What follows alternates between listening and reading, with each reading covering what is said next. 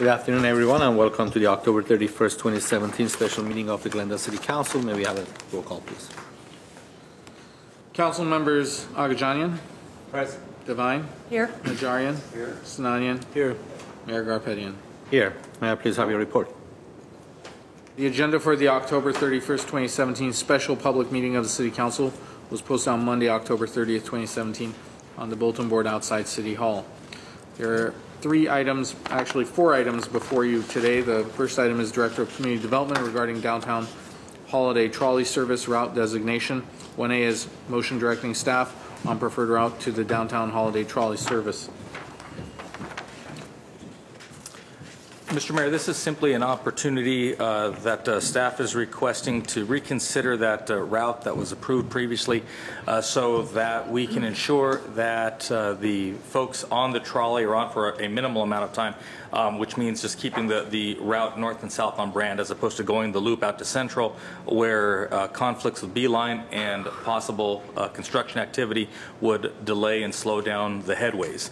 And so with council approval, we would ask, as we begin to roll out this project and advertise for it, ask that you give us the revised direction on this preferred route sticking solely on the Brand Boulevard route for the holiday trolley. Okay. Any comments? I just have one comment, if I may. This seems to be a more efficient route, and it's time sensitive. So I think it's a good decision. And I want to stress to everybody that's watching out there, there was an article in the news press that mentioned that the cost of the trolley was going to be like $10 one way. This trolley is going to be free. There is no cost. And I'm awaiting a retraction or a different correction in the news press. So I want everybody out there to know that it's going to be a lot of fun, and hopefully we'll have a Santa on board, and maybe it's just going to be a fun trolley for the holidays. Thank you. Okay. Mr. Sorry. I have to say free to those who will ride on it. But it didn't say that way. It says will cost $9.20 to the city, up to over $18 per travel. So the city will bear the cost of somebody who wants to come, doesn't want to take the Beeline, and will use this service, and city will pay for that person, and total cost to the city is $143,000. And to that, we have to add also that they would ride on Beeline now for 2 months, this will run. I don't know, it's $2.50 or $3, whatever the ride is from, if they would use the Beeline. They're not going to pay that. During the 2 months, it will be approximately $18,000 that Beeline will lose. So total cost will be $161,000, in my opinion, for just few people who will use this service. Northwest will not gonna benefit from this. Adams Hill will not gonna benefit. Nowhere else they're gonna benefit. Just the two big businesses in Glendale, where this bus will drive or bring the passengers here, and we will save in an hour 6.4 riders we're gonna have, and possibly 4 less car will come to downtown, but instead this big bus will come to downtown. So I don't see any benefit, and still I think this is too much. Thank you. Mr. Najarian has comments. Any more comments? Well, we voted on this already, and in the spirit of giving, I think the city wanted to make sure that we put aside the strict calculation of the fiscal impact and give the residents and shoppers and children, young children, during the holiday season, some fun in their lives. It won't cost them anything to ride up and down wonderful Brand Boulevard, which will be decorated with the holiday festivities thanks to the Downtown Glendale Association, and go to their favorite shopping malls to visit Santa and visit everything in between, from Mountain Street all the way down to Colorado. So you can't always look at everything on a dollar and cents basis. I don't dispute any of the dollar figures that Mr. Agajanian put forward, but sometimes you have to look at it in the spirit of a holiday season. Quick question for staff. Mr. Ochoa, I think last time we touched upon this. How much does the Beeline bus ride cost us per passenger? Oh, sir, I'd have to defer to Mr. Lanzafame. It is $1, and two, I understand the logic behind it, and Mr. Agajanian did say his opinion. What staff is looking at, our estimate is that most of the people that are using the Beeline 1 and 2 are taking it from northwest or the north part of town all the way to the transportation center. So we don't anticipate that we'll lose riders from Beeline to ride the shuttle. Rather, it will be shoppers that park in one place and want to shop up and down Brand Boulevard, or that are in the office buildings and using that shuttle. But again, certainly the numbers that he gave were the numbers reflected last week. Right, and I absolutely agree with Councilmember Agajanian. Those numbers are what they are, and it is going to cost the city that much money per rider. But we are trying to add some cheer and some fun to downtown Glendale and see how popular this trolley will be, and add some cheer and increase business for the business district in the city of Glendale. So there it is. Okay. Is there a motion? I move the item The brand route. with the brand, alternative yes, one. yes. I'll second Circling that. brand. 1-8, okay. Roll call, please. Council members Agajanian, No. Devine, Yes. Najarian, Yes. Sinanian, Yes. Mayor Garpetian. Yes. What's the next item, please? Item 2 is Police Chief request for authorization to enter into a professional services agreement, PSA, for medical services for police department arrestees and inmates. 2A is a motion authorizing to execute a PSA with Vital Medical Services LLC over a 32-month period with total expenditures not to exceed $850,000. Sorocha? Yes, sir. I think it was 3 years ago, the City of Glendale Police Department and the principals at Vital Medical came together to pioneer what actually is a very innovative program. Previous to this partnership, when there was a need for a blood draw, when there was a need for some medical clearance, officers would have to leave the field and escort the arrestee to local hospitals to provide that service, encounter what we call wall time, literally standing against the wall, waiting to be seen at the various hospitals. The niche that was identified by the folks at Vital was that they would, instead of having you take the arrestee to the hospital, they would bring the medical services to the jail at the end of the day to provide any number of services. What you have during that 2.5 to 3 year prove-up period that goes back to actually about a little over 3 years to 2014 is this notion of proof of concept, and then ultimately the marketing of that concept around through the Los Angeles region and hopefully beyond. It's a better use of public safety services, which you know are the most expensive assets that we have in our city resource toolbox. So wanting to continue that, we are asking that we continue with Vital Medical for a 32-month period set to expire June 30th in 2018. No, geez, in 2020. Am I right? My apologies. We will go forward at that time and presumably do some type of procurement process. However, it's worth noting that today Vital Medical is effectively the only player in this space that provides this range of services, as again they have kind of pioneered this this level of service for public safety in the Los Angeles region and probably even beyond. I think Chief Castro, if you want to call him up, can speak to the range of services and also can also speak to the reception that this degree of service has had around the region. Certainly while he was the chair of LA County Chiefs, this is something along the lines of our TAC medicine program that show Glendale at the forefront of trying to save as much money as we can and keep resources on the street. So with that, the agreement is for $850,000 over the course of this 32-month process or contract. And if you have specific questions, Chief can answer those for you. Okay. Chief, if you give us a quick report. Yes, so several years ago, talking with the fire chief, what we found was that fire was making about 100 to 200 calls a year to the police department to help transport inmates who needed medical care to one of our local hospitals. Then we would have to have 2 officers at the hospital waiting behind everyone else in the busy ERs until we could get treatment for our inmate. We also saw a very clear pattern where individuals thought that if they complained about a medical ailment, we would release them from custody rather than spend the time, money, and energy to take them to a local hospital.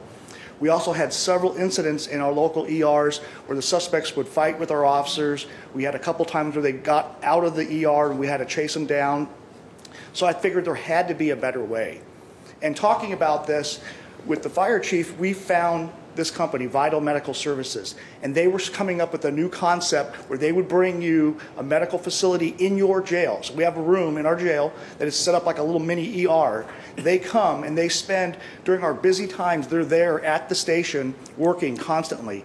During the other times, they're on call. So the officer makes the call from the field. They usually beat us to the station. They make the treatment. We have saved over 8,500 officer hours over these last 3 years.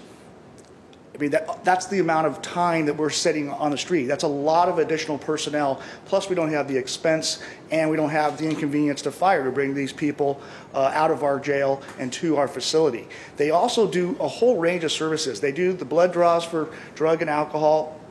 They do taser dart removals. They do booking clearances that are approved by the LA County Jail when the inmate gets moved over to the county facility. They also treat our employees. So if an employee has an exposure to blood or some other thing, we'd have to send them out to a clinic. Vital comes and does that for us, for our employee, in the privacy and the comfort of our police station, and we get that turnaround immediately. They're not waiting for days for results to come back. We also found that we have to do fit testing for our gas masks every year. They helped us do that. They are finding more and more ways to help us and keep us more efficient and save us costs. The cost of what we pay them is cheaper than what we've ever paid to any of the other local medical facilities, and we gain that time, but those officers aren't off the streets. They're continually working in the jail, and we get the patrol officers back out into the field. When we do our DUI checkpoints, they actually come out to the checkpoint and they do the treatments and the draws right there in the field. So the officer doesn't have to go back to the station. They do it right there for us, which actually is a better evidence item for us because it captures truly what that influence is, be it drugs or alcohol, at the time of the stop and or arrest. And other times we have to wait. Sometimes those things will dissipate and we don't get the result that we had, and these individuals may be able to get away with something. So, just one question. The 8,500 officer hours translates into what dollar amount? That's probably going to be probably around 5 officers, 5 additional full-time officers that we would, be having out there. Dollar-wise, what does it translate to? How Fully many burdened is going to be in excess of $1 million. In savings. Okay. Councilmember Devine. I think we've probably all gotten emails from our residents about why we haven't issued an RFP for this. Is this the only company that does this? It is, and this is a PSA, which the charter allows for us to do this. We have looked, and you can look at all the cities that are now. Glendale was the first. We were the first ones. They gave us a really good deal for 3 years. They lost money doing what they did for us. All these other cities that are listed in the staff report now contract with Vital. The LA County Sheriff's Department is doing a trial to bring Vital Medical. So all these other cities have looked, we have looked, we can find some. There are companies that will do similar services, but not exact. They don't have the range of service levels that Vital has for us. So we could probably find someone that might come out and say, I can do a blood draw for you. But they won't be able to do the entire scope of medical services that we need for our employees, as well as we need for the inmates that are in our care. But it's probably worth, to your point, ma'am, to the extent that people cite the charter for our public works projects and other procurements, you would have to go out to bid for public or for professional service agreements like this, especially one that is so unique to this niche. It's not required. In fact, I don't know that, as the chief says, you would find somebody fulfill that scope. The other question that was also posed was the fact that why don't we let the hospitals bid for this? But you're saying that the hospitals are more expensive Correct. and also more time-consuming, and also a danger to probably the people that these arrestees would, I mean, if they make problems in the emergency room, it could be, it could get pretty bad. I have one other question, and this is about the price, the rates. I noticed that for the 8 months, it's $204,000, which is, let's see, $25,500 a month. I think am I right? Is that? And then for the next 2 years that we're asking, or that you're asking for, it's $322.80 per year. But when I do the math, that's an uptick of over $20,000. So it's a difference. Like if we were at the same amount, $25 per month for 2 more years, it should be $306,000, but it's $322. Is there a? Each year they get a potential 3% increase based on the CPI. And that's figured in there? That's figured in there. So the 850 is the maximum amount. Okay. We don't expect it will get there, Okay. but we also built in, like I said, for 3 years, they have lost money on the city of Glendale, but they're here. They're in our city. Their offices are on brand. And in fairness to certainly the city and the department, this also was opportunity for proof of concept by Vital, right? So yeah, as much as we love and respect the work that they do, this was pioneered, a private and a public player, in order to develop this concept. Right. Okay, that's all I have. Thank you. Any more questions? Ms. Aljani. I don't have problem with this contract. I know the officers, they're members, some of them, they're a member of Kiwanis Club where I attend. They're good people. I have a problem with one of their information videos that, Chief, you were in it, and Glendale Police Department with their name, officers were in it, and also the videotape is showing the police department facilities. I don't know if that's okay. I mean, Yeah. police officers with badges. Certainly, I would have to defer to the chief and city attorney. I don't believe, if memory serves, that any of our officers were paid to be in the video. It's a testimonial, gratis, that was used to help develop, again, this concept that GPD, alongside Vital, developed for our use and then also to try to put out to other police departments. So certainly I don't think there's any legal issue. I defer to city attorney as to whether or not there would be any ethical issue. Certainly if our folks were being paid to be in a video, I would think there'd be a problem, but I don't think that anyone was ever paid, if I recollect. No, they were on duty. I didn't receive any compensation. We made that video along with the police chief of Redondo Beach to market to other LA County police chiefs, agencies, and through the state to show the concept. And we also used it as a nomination for an award on cutting edge technology. I also wrote a paper for Cal Chiefs talking about this partnership because it is so unique to be able to do that and not have to hire full-time medical staff like the county jail does, for instance. So it's a marketing video for fellow chiefs to show what we're doing and give them an idea of how they could save money and also have the same conveniences that we have found using this company within our jail. Okay. Comments? That's a little troubling to me too, because I understand it's good for them to market this video and have Glendale police officer, Glendale chief in the video. I just don't understand why we would do it. Why would we'd be interested in it? We have our relationship that we have. They're getting paid. We're paying them, and they provide a service. But why are we allowing ourselves to be used to encourage others to engage in financial transactions with as a this private entity? I would tell you that as a demonstration and as a means of us actually applying for other recognitions, that they're going to do a promotional video. We've done other promotional videos with other companies, certainly for some of our economic development programs. So For profit companies, Sure. I mean, you look at Tech Week, we have done quite a bit with private companies up But to. that's for us, right? That's for us. It's for our Tech Week. But It's those for our companies also use. utilize those materials. So are you asking, like, should we be paid for those? No, No? I'm saying The city, I mean. the city shouldn't participate in a commercial commercial that's being used by the commercial entity. So Tech Week I don't think it's a good analogy because Tech Week we're making it for us, so it's out in the open in the ether, and if someone finds a way to make use of it for themselves, okay, it's fair game. But for us to be in their commercial is an entirely different matter.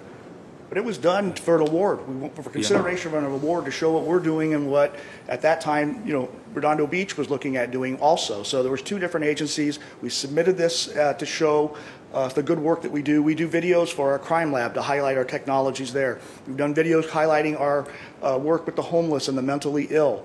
So even though it may sometimes give an appearance that we're doing a marketing video for them, it was truly just to document and highlight what we're doing for award recognitions of the different things that we've been doing here in Glendale. And it's another example of the cutting edge things that fire and police are doing in partnership. And this is a great partnership with a private company, so I don't have to go out and hire medical staff and make them city employees. Okay. Mr. Najarian? So I approve the item before us using this company and its cutting edge, operational procedures with the city. But I would say that in the future, and the video was done, in the future, if there's any sort of appearances that could be used for marketing by any of our department heads, that at least it come to the city manager beforehand and get approval and just have some sort of, I mean, what's done is done, and I'm not saying what we did was wrong or not, but in the future, if there's a question like that, let's make sure at least it goes through the process and maybe we get the input of the city manager for approval on that. Okay. And how about the facilities? I mean, okay, you are not paid, the officer is in there, is not paid, but they were using our facilities and our motorcycle, our police vehicle, how that happens. Inside the police department is videotaped in there. Well, showing the facilities that they have invested into our jail. They brought that equipment in to set up the medical room in there. The other officers that are involved in the field, a lot of that was during operations where Vital was out working with us in the field. Those officers were already out working those type of things. They just documented it. Okay. So we can only look forward. We can only look forward now, and so I let's don't make have sure we problem have with the some. contract. I'm Okay. in favor of the contract. I just was So, surprised. are you seconding Mr. Najarian's Yes. motion? Okay. Roll call, please. Thank you. Oh, I'm sorry. No, we have two cards. Yes, indeed. Motion was by Councilmember Najarian, second. Yes, before we take a roll, Inez Zargarian? She left? Mr. Mohin, Mike Mohin. Mr. Mayor, how long? 3 minutes. Good evening, council members. My name is Mike Mohill. First, I apologize to Mrs. Yasmin Beers for saying her husband was a government employee. On another matter, it seems our police chief Castro is again violating the trust of our community. Why is Chief Castro asking for a no-bid contract for our police department medical services? Did you know Police Chief Castro is on the promotional video of Vital Medical Services? Did you know retired Police Chief John New from Torrance is one of the officers for Vital Medical Services? Did you know that former Chief John New was invited in 2016 by Chief Castro to sit on a Glendale Police Captain exam panel whose findings were disqualified because of improper communication between the chief and retired Chief New? Just for the record, in 2016, Councilman Agajanian, you were not on council when the Glendale Coalition for Better Government exposed the improper communication by Chief Castro. This information was also later reported in your Glendale Community newsletter. Did you know that former District Attorney Steve Cooley is listed as Chief Executive Officer of Vital Medical Services? Vital Medical Services is nothing but a good old boys club with Glendale Police Chief Castro doing a video promotion, and Steve Cooley, good name, is being used to win contracts. Why weren't Glendale Adventist, Glendale Memorial, Glendale Verdugo Hills Urgent Care Facilities also asked to bid on this nearly $1 million contract? Councilman Sinanian, you have often asked our city manager, why don't we have more competitive bidding on large contracts, and often why only one source? Today, we know why we can assume why there was no competitive bidding for this police department contract. Our police chief Castro is using his name, position, and our city's name in his promotional video. It seems Vital Medical Services was set up by police chiefs, retired district attorneys who have an inside track and connection into departments and city personnel that give them a competitive advantage. There's no need to accept this new contract, as we have about 8 months to find another vendor with impeccable credentials. I would suggest Police Chief Castro read Government Code number 18704, which states the following: a public official at any state or local government has a prohibited conflict of interest and may not make, participate in making, or in any way use or attempt to use his or his official position to influence a government decision. If any council member votes for this item, you are sadly corrupt. Thank you. Thank you, Mr. Moore. So before you call for a vote, so why wasn't this a competitive bidding process? Because taking and working with our local hospitals is what we used to do. We have to take the arrestees to the hospital. So to the extent that we don't want to do that anymore, because it takes officers out of the field, something that you would think Mr. Mohill would be appreciative in terms of stretching that value dollar, we found a vendor to actually come into the jails and provide that service. And right now, for the full range of services that we need, we don't know, I certainly don't know of any other provider that will do that. Can you get a clinician to come out and draw blood? Sure, but everything else that goes along with the workplace safety that the chief has described, no one else does that. Now, and as I said at the beginning, in 3 years' time, could there be, as this market develops? Yeah, probably. But heretofore today, I would tell you that that animal doesn't exist, at least not to my knowledge. If you'd like to ask the folks from Vital Medical who are here, they can tell you what their market looks like today. So they have like a monopoly position in this market right now? Only to the extent that they were the first ones to get where there was a niche based on their knowledge of the market. Mr. Mayor, members of the City Council, a professional service agreement is exempt from competitive bidding under the city charter. It's an RFP for those services, and issuance of an RFP is not required under all circumstances. It can be selected if there's a sole source or a particular type of specialty professional service. So it is. And the case here is what, sole source? What's it? Well, it's not. It is a professional service as opposed to a competitive bid for labor under our. Okay, so that's like a formal answer. That's a formal answer. What's the logical answer? I mean, that's the question, because in light of sort of the stuff that Mr. Mohill is talking about, I think, I like the logical answer much more than I like the formal answer. That's the basis of it. I invite you to call up the folks from medical, and they will tell you about who else is in this space. And I think today, no one yet is in that space. Now, when you look at the amount of work that is being done around the county, in a few years' time, replication is the greatest form of flattery. They will have competitors going forward. There's no two ways about that. I think that more and more entrance into that market, into that space will occur. And that's why I think you're looking at this as a 3-year contract, not a 5-year, 10-year, 20-year contract that goes on forever, but rather something that's relatively short-term, because we know council does value bidding out those services, even if they're professional services.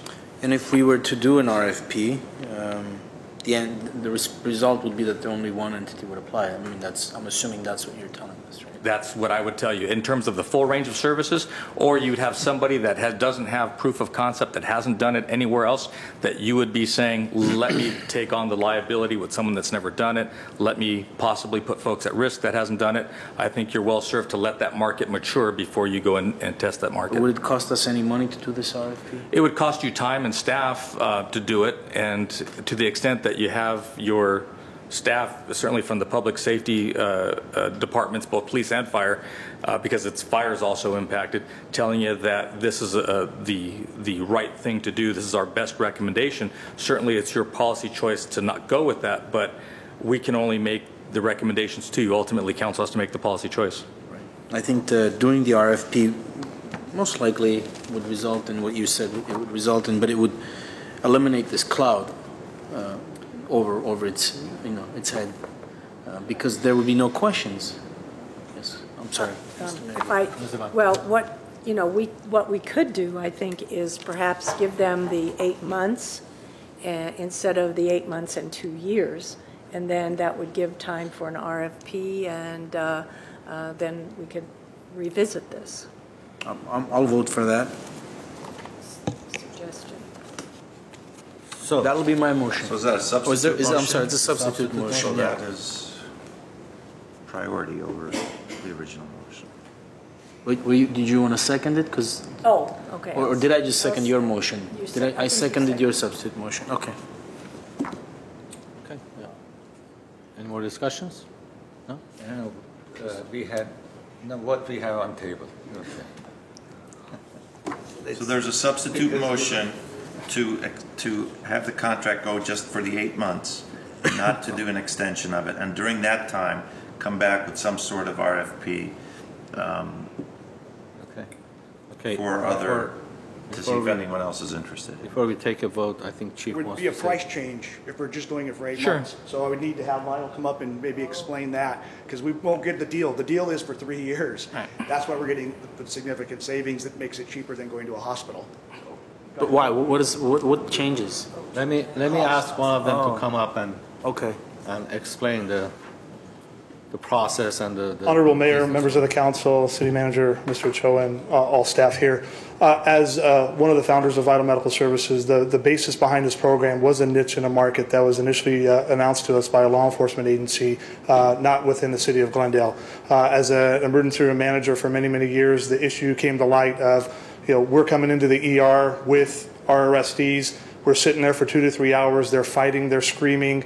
There's a potential for a risk management aspect there. So as many have mentioned in regards to a sole source, yes, we are a sole source vendor that's out there, Mr. Sinanian. There's nobody that does compete with us currently. Currently, with the type of facility that the Glendale jail is, it's a type 1 jail. No medical is required whatsoever, hence allowing and saying if someone requires a medical clearance for pre-booking services through the LA County Sheriff's Department, they will ultimately have to go to a hospital or a medical center to have this clearance done.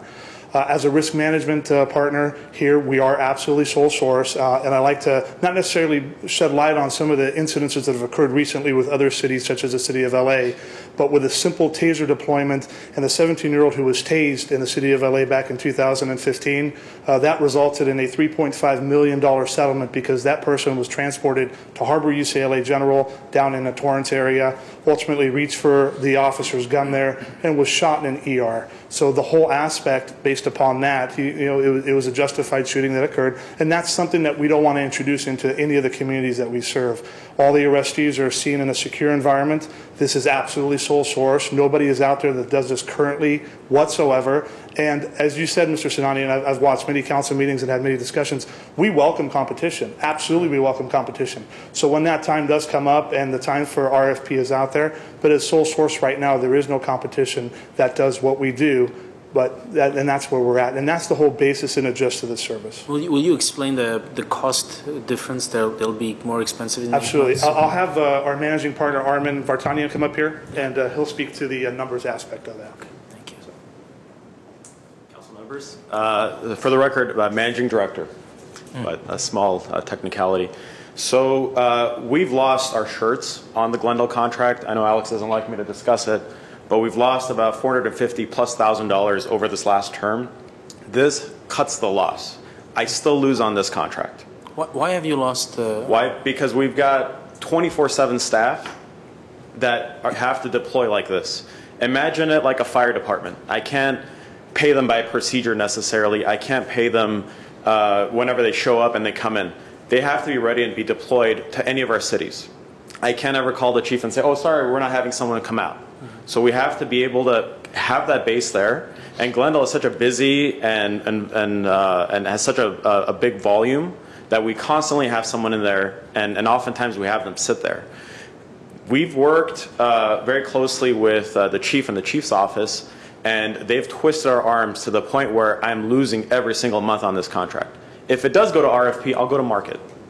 And it ends up costing a lot more. This is more of a partnership and more of us wanting to work together. I live here. I live on Lexington. Our office is on Central. I go up and down Brand. I'm looking forward to the trolley. So this is my city. So I want to make sure that Glendale's done right. But as part of that comes with a consistency. Now I'm okay losing a little bit every month. As we build scale, hopefully that'll close its gap. I don't ever expect to make any money on this company. I expect at least for it to break even and cover its costs. And that's the general. So if it's an 8-month period and it comes out to market and competitive bidding, then I'm going to have to move to something where at least my costs are covered and not where I'm in a constant loss situation. If I can, so one last question. So you're willing to lose money on the Glendale contract because you're hoping that Glendale contract leads to other contracts. Okay, I understand. Absolutely. So you're building your business up. You know what? I'll support I'll support that first motion, Mr. Najarian's motion in that case. And you are the sole provider. Absolutely, absolutely. And candidly, I joke about this, but at our profit margins, I think we might be the sole provider for a while. And nobody wants to do this. For one hospital administrator in the year, I built a hospital in the Glendale jail, or Alex really built a hospital in the Glendale jail, insured up to the same levels as hospitals, quick response times, and eager people that are happy to see inmates and suspects and help the police. And the police are in and out in 15 minutes in a secure environment. I renew the motion.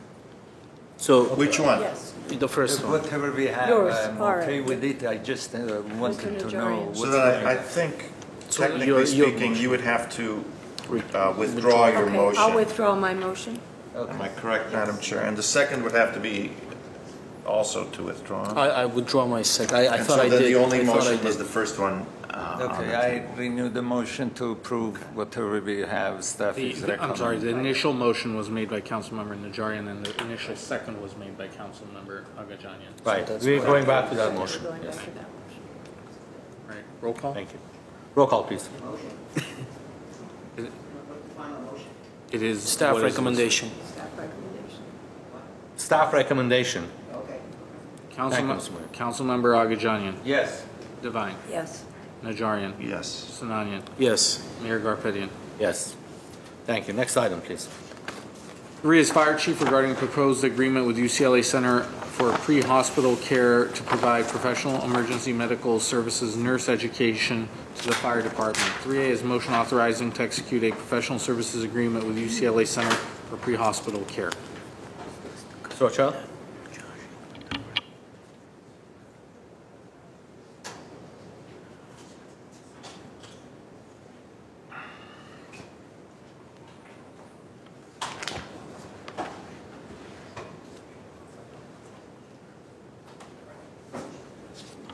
Yes, Mr. Mayor, I'm sorry about that. Just very quickly, and I'll bring up Chief if you have, Chief Fisher, if you have any questions. As part of our EMS program, having a paramedic program in-house, we do have to have a nurse educator. Until several years ago, we were able to collaborate with, I believe it was Adventist Hospital. They would have a nurse educator for us. They got out of that particular business. At this point, we're able to work with UCLA, as most agencies in Los Angeles County do. And so through UCLA, we have the nurse educator that is here before you for request. Effectively, a nurse educator does a lot of the continuing education, the quality control, and ensuring that everything that our folks are doing in the field is consistent with up-to-date state guidelines. It's the teaching the teacher. It is making sure that our people are safe and that the care that they are administering is safe. So with that, I'll bring up Chief Fish, and if you have any specific questions for him, certainly he can answer those. Good afternoon, Chief. Mr. Mayor, members of the City Council, my pleasure to be here. Any questions for Chief? Oh, yes. Mr. Agajanian. Yes, I was reading here, so you're using UCLA, but previously using Glendale Adventist Medical Center for the same services. That's correct, sir. So did we try to reach them again? I know it has been said here in 2013, I guess, 2012, they stopped providing these services. That's did correct. Did we try to reach them back and see maybe they do it now because No, they are yeah, we went back to them and they got out of the nurse educator business altogether. They did that as a favor to us in 1998 when we started providing advanced life support on our ambulances. And so what it ended up happening was Judy Grimaldi was the nurse educator for professional ambulance, and she came over to help us launch our paramedic program within the city of Glendale. She liked what she saw, and then she decided that it was she no longer wanted to be a nurse educator. And so when she got out, basically the favor that Glendale Adventist did for us was over with. And so we went outside to look for other people that could provide us, other agencies that could provide us with a nurse educator. And that's where UCLA came in handy. UCLA is the gold standard right now as it relates to nurse educators in the county. Most of your smaller departments use UCLA. And they have 5 nurse educators, which is really handy because if one of the nurse educators is sick or injured or can't show up, we have 4 other people in that person's place that can take the place of that nurse educator. So Glendale Adventist effectively got out of the business of doing nurse educators, and that's why we don't ask them to do it anymore. Okay. Any more questions? I'll move the item. Second. Thank you, Chief. Roll call, please. Council members Agajanian, yes. Devine, Yes. Najarian, Yes. Sinanian, Yes. Mayor Garpetian. Yes. Next item, please. 4 is Director of Community Development and Public Works regarding Glendale Burbank Regional Streetcar Feasibility Study. 4A is motion authorizing to execute a professional services agreement with HNTB Corporation. Mr. Ochoa? Yes, sir. And there's a B to that. Resolution appropriating $200,000 in grant monies from the Southern California Association of Governments. Mr. Mayor, if it would please the council, can we take just a 5-minute break so we can do a bit of research that's important to the council? 5 minutes, please.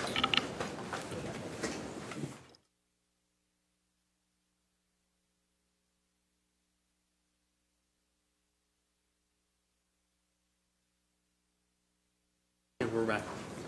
Okay, we are back from our short recess. What's next, please? Mr. Ochoa? Yes, sir. Before Mr. Ochoa starts, on this next item, as much as I would love to participate in the deliberations and the ultimate vote, because the concept, the project, the idea is very dear to my heart, I have to recuse myself because of a campaign contribution. So, Okay. good luck. Thank you, Mr. Sinanian. Okay. I will tell you, sir, that I'm sorry? Happy Halloween. Yes, happy Halloween indeed. And I will tell you, the reason why I'm dressed so informally is our theme was Western, and so this is about as Western as I get. No truer words really were spoken than those from Councilman Sinanian. This is close to his heart. It's close to the mayor's heart, who worked very hard to get the grant from SCAG, very close to Mr. Najarian's heart, as this is something that fits within the purview of his transit background. Certainly from the alternate position on Eco Rapid, Mr. Agajanian has evinced a tremendous interest, and certainly from the COG and SCAG realm also, Councilwoman Devine has had a great desire to see this type of project come to fruition. So with all 5 of you channeling all your best energy, here we finally are to hopefully select a consultant that will move forward with the project, the feasibility study for the much anticipated, long awaited streetcar for Glendale. With that, I will bring up our transit planner, Justin Robertson, and he will take you through a brief presentation and also introduce you to the team from HNTB, who is the staff recommendation pursuant to the RFP process that was conducted. Okay, Justin. Thank you, Mr. City Manager. Mr. Mayor, members of the City Council, tonight we're asking you to authorize the City Manager to execute a professional services agreement for the Glendale Burbank Regional Streetcar Feasibility Study. The last time we came to you with this item was, I believe, June 25th. And we went into pretty good detail at that time. Tonight's presentation will be a little truncated because you've heard a lot of the details relative to this study before. In addition to, so that would be to enter into a PSA with HNTB Corporation following a competitive RFP process. We'd also ask you to approve a resolution of appropriation so that we can accept the SCAG funds that are going to pay for roughly half of this study. So, this feasibility study is going to look at a broad range of topics related to what would it take to get a streetcar up and running in Glendale? What are the myriad considerations with regards to where should it run? What are some potential parking or traffic impacts, utilities impacts? What could ridership look like? What would it cost to build, to maintain, to operate? And how would we pay for it? What are our options with regards to funding sources, timing, what's the process related to those, and which are perhaps the best fit for the city? As well as making sure that at multiple stages in the process, we're going back to you, HNTB is coming back to city staff, to the city council, to the people of Glendale, checking in and making sure that Glendalians and our associated stakeholders, SCAG, the City of Burbank, Metro, certainly Hollywood Burbank Airport, weighing in on the alternatives that we ultimately narrow down into a locally preferred alternative, and then we study that in depth. As part of the RFP, we also solicited bids on not only the Glendale portion of the project, but a presumptive Burbank portion of the project, because as initially envisioned, the city of Glendale had seen this connecting Larry Zarian Transportation Center to Hollywood Burbank Airport somehow, and the purpose of this study was to help us figure out how best to do that. Since then, the city of Burbank has weighed in, and they've said, well, we might like to look at other destinations for this, other routes that the city of Glendale might not have considered. And so as part of this, we requested that the proposers tell us what would it cost to study the Glendale portion in depth, what would it cost to study a Burbank portion in depth, and in addition to those, so now the city of Burbank has something to consider. In addition to those, we've asked them to provide bids on studying personal rapid transit technology, which is a bit of a hot topic that we heard from folks at SCAG as well as on the dais here that was a topic of interest. So we did solicit bids on studying that technology as well. And of course the Burbank portion, as I'd mentioned. So the PRT is going to be part of this report that's coming back? As part of this study? So right now the contract that we're proposing to negotiate with HNTB is for the Glendale study. But what we've been provided by HNTB as well as the other proposers is if the city council so chose, they could add on those to the contract. But right now the contract that we're considering does not currently include that alternative. That is in your hands if you so choose, if you give us that direction. Okay. Continue. So as I'd mentioned, it was a competitive RFP process that a few weeks after we came to you with permission to do so, we advertised this project. We received 5 responsive proposals. We received 6 proposals in total, one of which proposed solely on the PRT study. And in asking for proposals for a streetcar feasibility study, proposing to only study PRT was considered non-responsive. However, we do now have that proposal, and we do know what they presume it would cost to do that work. So we have that information as well. The rankings of the written proposals and then the oral presentations were done by a panel consisting of City of Glendale staff from Community Development and Public Works, as well as the City of Burbank, the project manager for the City of Los Angeles' streetcar project on Broadway, and a representative from SCAG, who is our funder in part. The RFP considered 24 different areas that proposers were told in advance they would be scored on. Cost was one of 24 considerations, and certainly not, there was no weighting. It was not the most important, it was not the least important, but it was one of the 24 criteria in the RFP. At the end of the day, and what you can see in the staff report before you, there's a table there illustrating that HNTB, given all 24 areas on which the proposers were scored, HNTB Corporation scored highest overall, pursuant to Government Code Section 4526. The primary considerations for ultimately awarding these professional services agreements is on the basis of competence and qualifications, and in total we believe that the 24 criteria that we've used this and in the past for evaluating these sorts of proposals, that is what those criteria get at.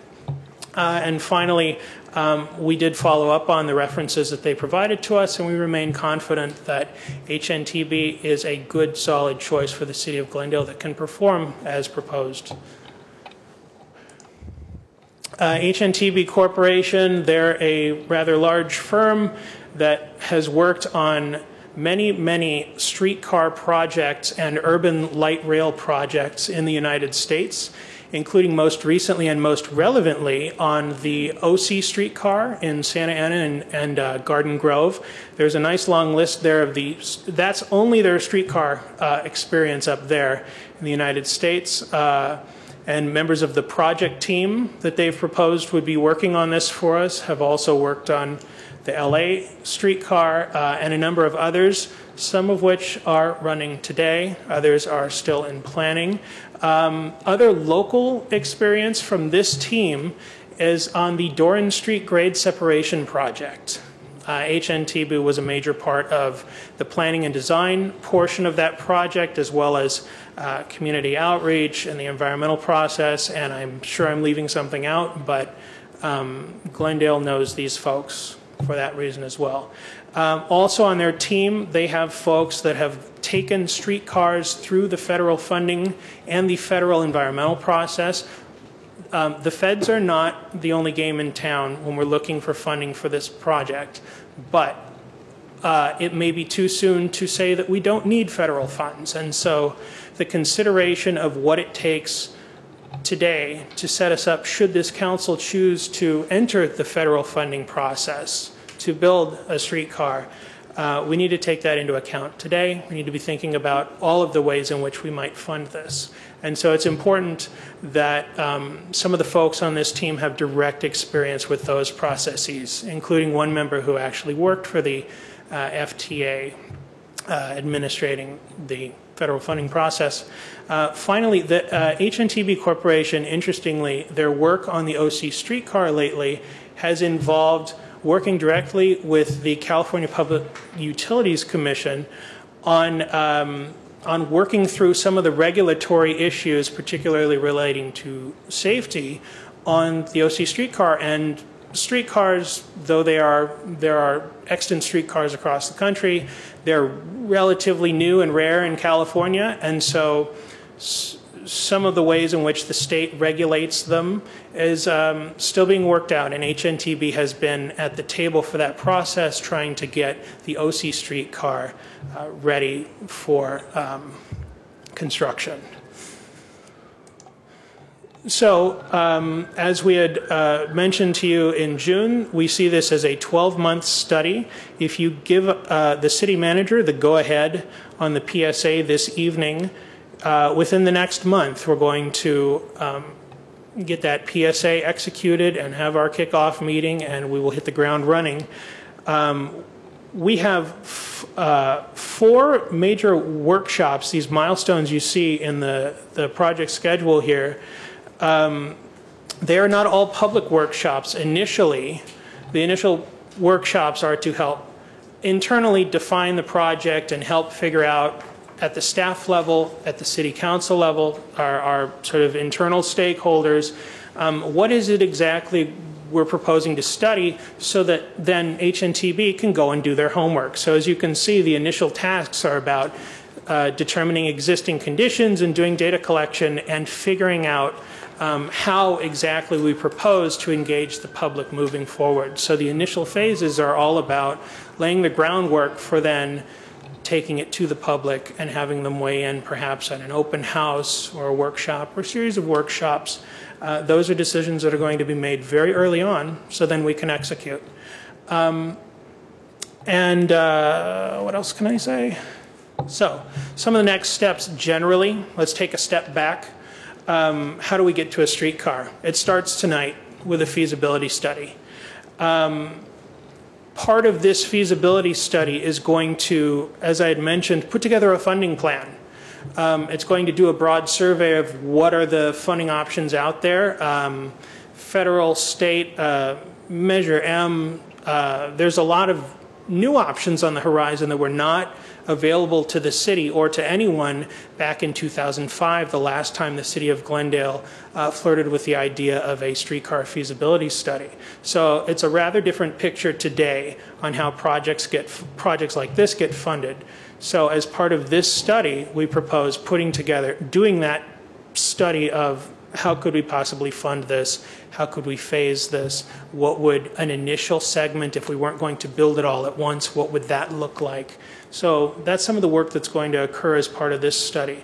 Having this study enables us to implement that funding plan and move into the environmental process, to design the project itself, and then to really spend the big money on constructing and ultimately operating the project. These estimated costs at the bottom of the slide here, these are from the very, very rough conceptual estimates that Alan Loomis had presented to this body last year, I want to say. And this assumes, now this range, it's a broad range because that's dependent on a lot of things, including what sort of streetcar equipment do you run? Where specifically will it go? Will some routes be more challenging than others? So we provide a range here, and again, this is a very broad estimate. This assumes 9.7 miles, which is from Larry Zarian, Brand Boulevard, out Glen Oaks, all the way to the airport. Now again, this could be phased. This could only operate in a limited version of some of the concepts we've talked about in public, and so these costs may not speak to what it would actually cost. It could be more, it could be less, but for the purposes of discussion. This assumption, the 9.7 miles, also includes a spur up to mountain along Brand, which was a topic of discussion from this body back in June. It was mentioned, the question was asked, there was a conceptual line on a map, and one of the members of this body said, well, why not take it up to mountain? That's included in this assumption here, as well as the 3 miles through Burbank to the airport. So, again, to wrap up tonight, we're asking you to authorize Mr. Ochoa to execute a professional services agreement with HNTB Corporation, and we're asking you to appropriate $200,000 from our friends at SCAG. Any questions? Yes. Mr. Agajanian. Okay. I did not see on your presentation in the report on page 4, which I have, not the presentation you have done. Page 4. Page 4, about ratings, criteria, and the scoring. Yes, sir. Can you explain to me what you guys have done with oral interview? What's oral interview? So if you go just above that table, you'll see there's a long list of bullet points there. And what we've done there is we broke out what those 24 different criteria were that the raters were using to consider these proposals.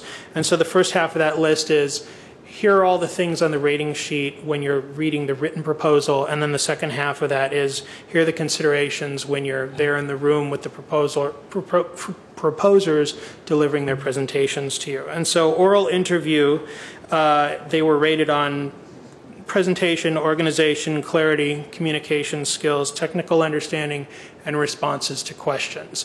And one of the benefits of doing the oral interviews is actually, more often than not, the proposer, the team that is speaking to you and telling you what they intend to do on your project, that's who's most likely going to be doing the work. And so it's an opportunity to get a feel for them and consider how do they present themselves, and when this team is in front of the public, perhaps at a workshop or before this body in a city council meeting, how will they comport themselves in public?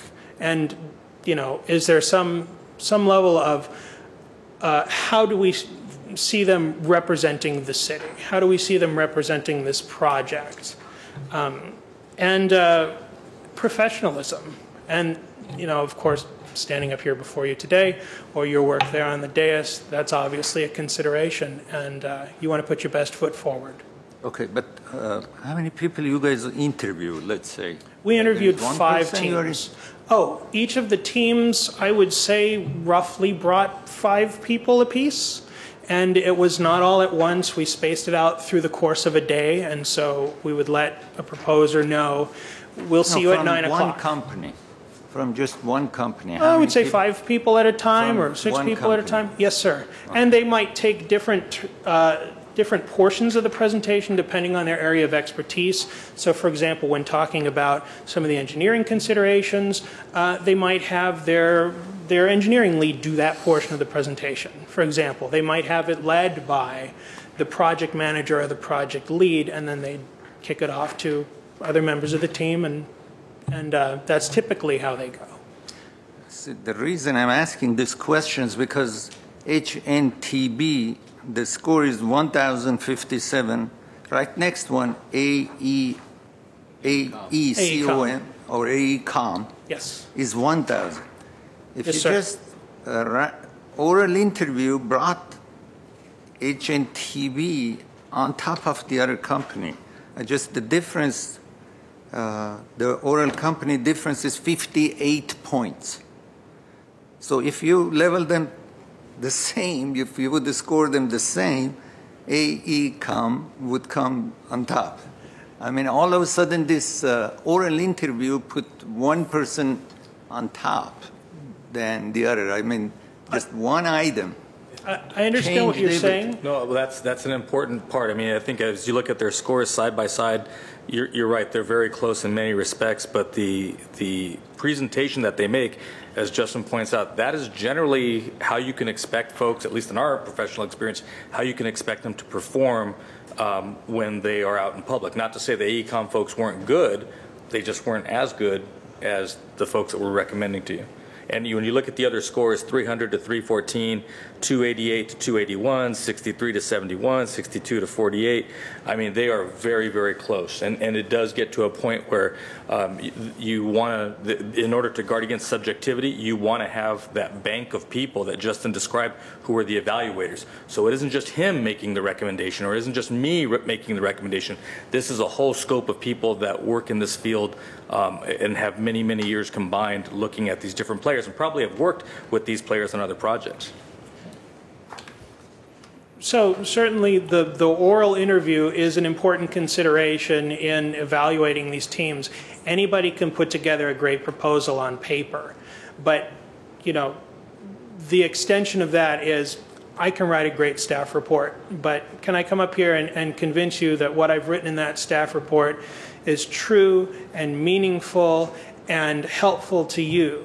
And to what degree does my professionalism and my presentation to you help get that across? It's part of the consideration. Okay. All right. So, Jerry? Thank you for the presentation. Yes, thank you for the presentation. I know through Metro, I know the folks at HNTB, AECom, Nelson Nygaard. I don't know the Placeworks or the Steer Davies Glebe Group. I mean, they're preeminent. HNTB and AECom are preeminent engineering firms and transportation planning firms. Nelson Nygaard did our own Glendale mobility study, contrary to the assertions by some of the ignorant members of the public that we did that maybe about 10 years ago, if I'm not mistaken, maybe 11 years ago, not back in the 1990s. 2006, I believe. There we go. I was right on. Yes. Also, Pat, I know Pat and your cohort is Tanya, who has been helping us with the Doran overpass and grade separation project. So I think they're very familiar. These are the guys who face the Pelanconi Park people in those sometimes robust meetings that they have. So I'm very comfortable with HNTB. You know, I don't know about the minutia of the scoring, but suffice to say that I'm sure it was a fair process, and if HNTB came out on top, I think that's great. They're very qualified. Just a couple of questions as to how deep this planning effort is going to go. I know, speaking to my colleague several months ago, before this issue even came up, Mr. Sinanian was describing in China certain wireless capacitor programs with the electrification of these.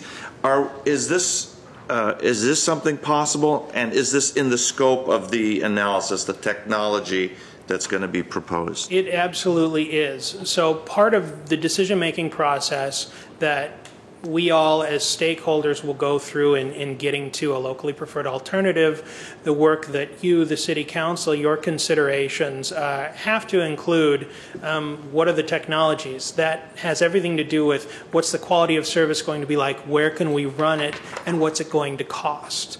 And so, yes, off-wire technologies, which the last time this council talked about a feasibility study in 2005, where I don't believe there were any examples of that in the United States. Today, there are quite a few examples of that in service outside the U.S. and within. So these emerging technologies are definitely part of the consideration, particularly with regards to their ripeness. One question is, just because something is cutting edge, does that make it, do we want to be the first? Do we want to be the second to give it a shot? And all of those are sort of part of the technology portion of this feasibility study. And ultimately, again, the goal of this study is to, after 12 months, bring back to you, the decision makers on behalf of the city, the best information you could possibly have to make an informed decision. Is this right for us? Do we want to proceed down this road? And even though you may have been part of that process every step of the way, at the end of the day, you're going to want it all as one comprehensive report that you can chew on, and that's what we're after here. And as we go forward, the technology for these are moving quickly. I know the Metro's thinking of some type of similar electrification of the Gold Line with the inductive charging, but it's rapidly developing. So. Let's keep our minds open in that regard. And in that vein, I know that the PRT, the Hyperloop, isn't quite there yet, but in the next few months, if that becomes more of a reality, I don't want to spend a lot of time on the PRT component because I don't think it's there yet. However, you know, leave a chapter in the report that we're going to get on that, and of course, if it develops at a faster rate. I know Elon Musk is talking about different type of things, and there's two competing Hyperloop companies.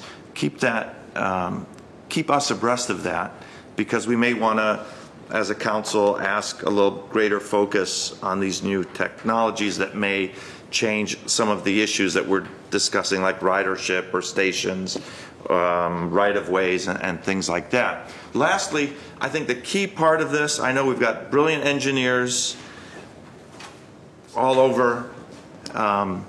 Mr. Agajanian is standing up straight. there's no doubt in my mind that we can design a streetcar project that's going to be successful. However, I think the key hurdle is going to be the financing component of this. So I know that that's part of the model. You talked about federal funds, state funds. Let's, Metro has some money. Let's focus on that almost as much as the technical details, because one without the other doesn't work. You really need both in hand, and certainly if you've got that pot of money available, it's a good thing, and certainly makes a project much more feasible to become a reality. So recall that in summer of 2016, when the Community Development Department was briefing the City Council on a series of workshops on the South Glendale Community Plan, the transit picture in Glendale was part of that discussion, and streetcar was part of that discussion. And that was, I believe, July and August of 2016. Then comes, in November of 2016, Measure M, and shortly thereafter, this funding opportunity from SCAG. And that was the thought process was, wouldn't it be nice if we could study this, and then wouldn't it be nice if we could fund it? And both of those opportunities sort of presented themselves.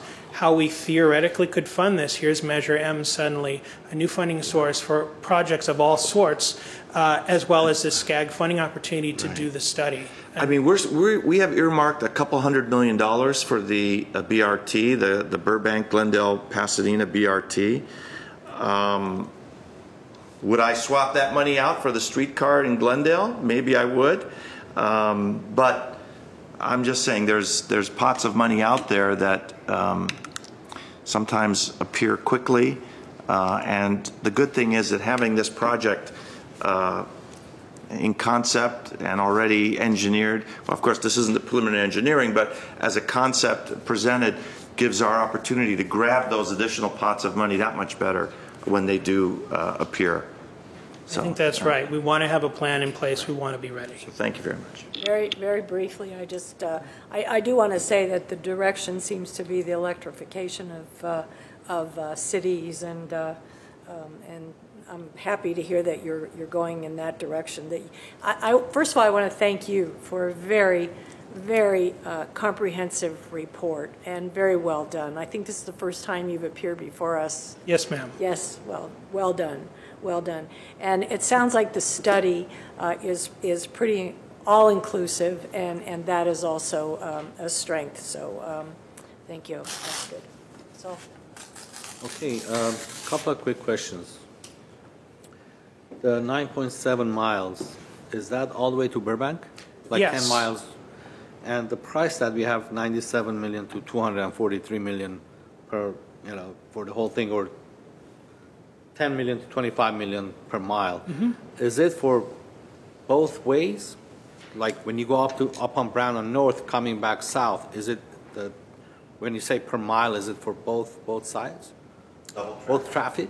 Is it double traffic? So I believe that figure is simply a straight line on a map, multiplied by the cost assumptions of constructing a streetcar per mile. Research done, I believe, summer 2016, the best available estimates at that time, which are national figures. Part of the consideration here, part of why this study is important, is it's going to do a local, relevant, Glendale-specific cost estimate for this project that we don't have as a benefit of that research that was taken mostly from national sources. There's research out there, there's examples of other streetcars in other places, but how much does it cost to build things in Los Angeles, in the Los Angeles area, is rather different. What I'm asking is, this is for two-way traffic. I mean, the cost that we have here, is it for two-way traffic? Because if you go up north on Brand, you have to come back down, right? So is it for two-way traffic, or is just what you see at the 97, it's a good question. That's going to be on the low end. That will economize on one track that will split to two to allow for passage at certain locations, and then come back to the one track to the extent that you're going to siding. There'll be a siding. Siding is the term. To the extent that you go to multiple track and an extensive route, then it'll start to creep up. The important factor will also be, and we talked about this last time, are we having to assemble right-of-way? A lot of folks will say, well, we have the old red car right-of-way. Modern technology being what it is, we might not want to site the streetcar in that right-of-way. Maybe it's in existing street right-of-way or other right-of-ways, so that also will have a tremendous impact on the fungibility of that cost. And also, speaking of the supercapacitors, you know, the superchargers, when I was in China last couple of weeks ago, I visited a couple of these factories, and what they were saying was, in the morning, they can charge the batteries for 3 minutes and it go for 20 miles. This was for buses. I mean, for the streetcars are a little different. And every station that they wanted between the stations, they could have a supercharger that would take 25 seconds to charge the batteries to get you to the next station. So, and there were new rails, new cars, streetcars that they were on one rail only. It didn't have 2 tracks. It was only 1 track. So it was very interesting to see those things. But I'm looking forward to this project to move forward and get the reports back sooner than 12 months, because we want to build this thing in our lifetime.